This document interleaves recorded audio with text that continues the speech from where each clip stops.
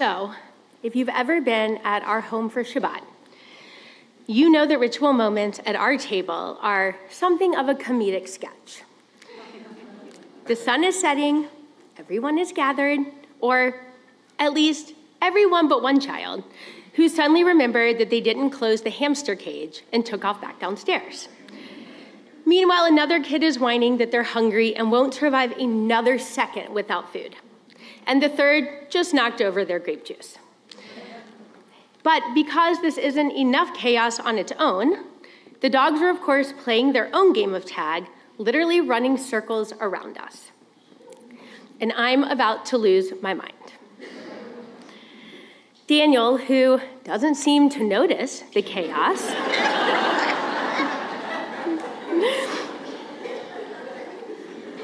it's true. He hands me the matches, and we start the blessings, first over the candles, then over the children, and so on and so forth. It should be a moment to savor. It should be a moment to lean into, and to be as present as I can. Every once in a while, I become so aware that I don't have that many Shabbats like this left with the kids while they are still young. But instead, all I can really think about is, do we really have to do the long Kiddush? I bet the salmon is definitely overcooked now.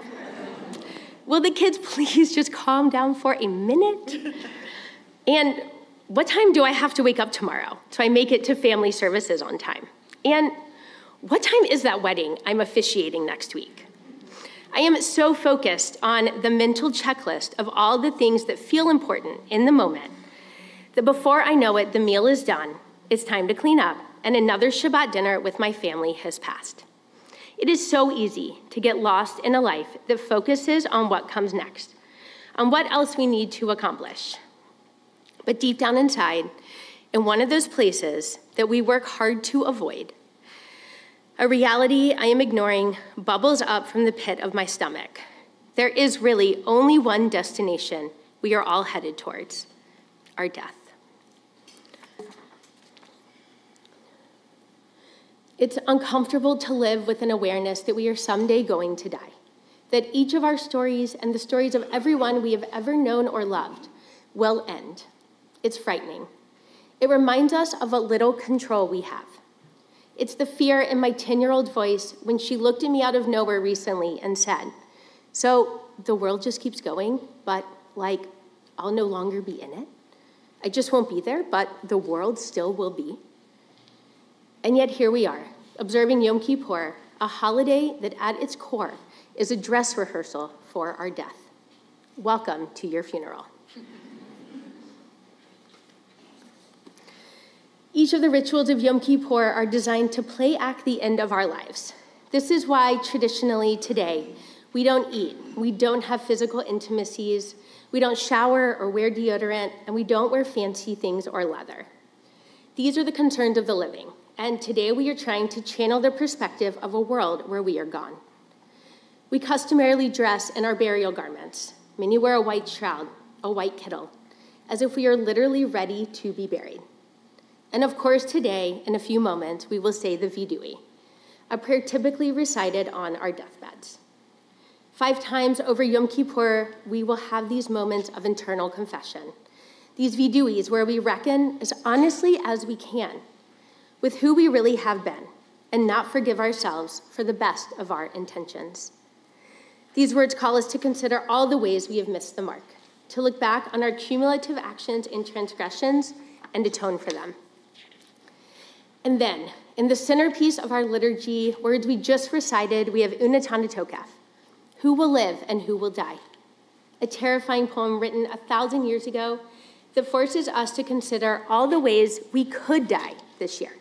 Who by fire, who by water, who at the right time, and who prematurely. The entire passage is a list of questions about how and when we might die, and they are not rhetorical.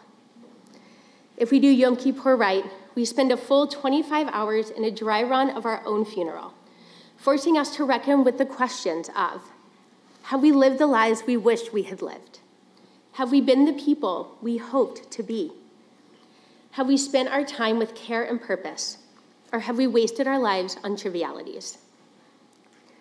Our world, the systems we humans have created for ourselves and each other, is so good at keeping thoughts of our mortality at bay. We are encouraged to be destination-driven, to always be looking for the next best thing, to live and plan for the next moment, and to not think about a world where our moment will inevitably run out. The average span of a human life is something like 4,000 weeks, and that's it, if we're lucky. It's painful to confront just how limited our time in this world is. It's even more painful because we know in the back of our minds that every day we are taking these precious moments that we call life and letting them disappear down the rabbit hole of endless social media streams, or an inbox that feels Sisyphean to clear, or any of the other distractions that modern society throws at us. But when we stare down on mortality, we are forced to acknowledge that time is finite, that the only guarantee in our life is that time is going to run out. We don't know if we will be here a year from now, not to mention a decade. And so given this uncertainty, the only question we can really answer is, how should I live right now? There's an idea in psychology I keep thinking about, known as second-order change. It's the notion that we really can become new people, that we really can live a life that's significantly different from the life we have lived up to now. It's why for so many people, their first significant health scare is a moment that changes them forever. And it's why for thousands of years, Judaism has pushed us to play act our own funerals every Yom Kippur. When we look our own impending death straight in the eye, hopefully we can start to have that second order change. Hopefully we can change our priorities, change how we are living, and become that better version of ourselves that is waiting. There's this section in the Talmud in Tractate Shabbat where one of the great rabbis of our tradition, Rabbi, is clearly struggling with this idea. He's imagining a moment of judgment for each of us, a reckoning on every life. What are the questions that would be asked of us? What are the questions that we should evaluate a life by?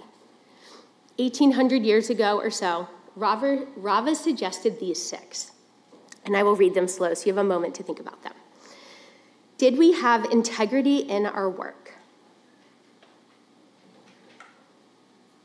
Did we make time for a spiritual life? Did we care for our family, given and chosen? Did we hold on to hope? Did we continue to learn and grow for our whole life?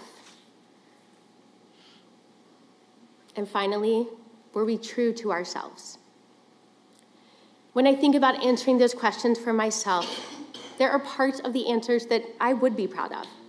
But there are also parts of each of those questions that hurt a little, that cut too close to the places where I know I'm not living the life that I should be living.